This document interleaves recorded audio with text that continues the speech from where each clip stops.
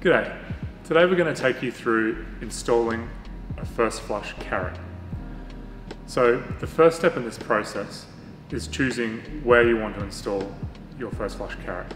So in this particular case here, we're installing our carrot onto a horizontal run of downpipe, which is going to our tank. So that means our carrot's going to be installed running down here. But in other cases, you might want to install it on a vertical section of downpipe like this, in which case you'll need to install a bend and have your carrot running vertically like that.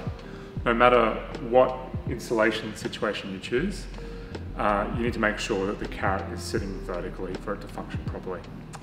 Okay, so now we've chosen the installation point. We've already installed our first flush plus T here. We also want to make sure that the first flush plus T is installed so that the directional arrow in the horizontal sense is running towards the tank with the flow of water.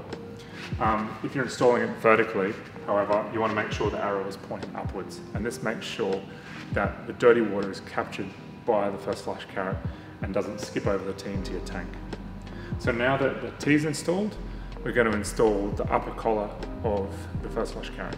So you want to use solvent weld glue and install this into the bottom outlet of the T here. One thing to quickly check before you install this is just make sure that the O-ring is seated in the groove underneath here. This helps the carrot to seal and avoid water splashing everywhere. So the collar goes there like that. So next we're going to install the carrot itself. So one thing to note is your carrot comes set up with the filling grommets and the draining grommets in a default configuration. This is filling grommet A and draining grommet 2.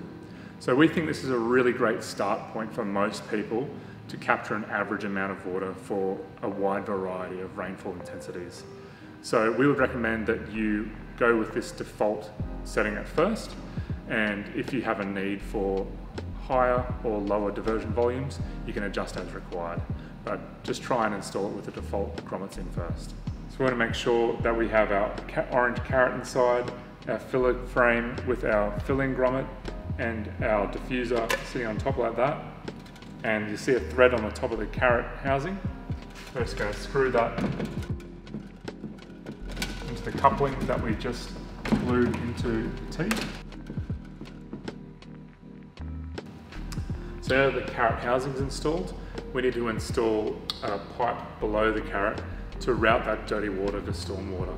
So even though the carrot doesn't require a chamber, you still need to route that dirty water to a stormwater outlet.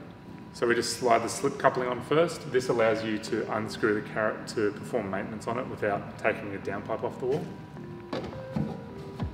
So one thing you want to note when installing your pipe to stormwater here is with the slip coupling, you want to leave enough space at the top edge of the slip coupling so that you can unscrew your carrot and drop it out for maintenance like that. And that's it, your carrot's installed. So now your carrot's ready to give you hassle-free, cleaner water in your tank.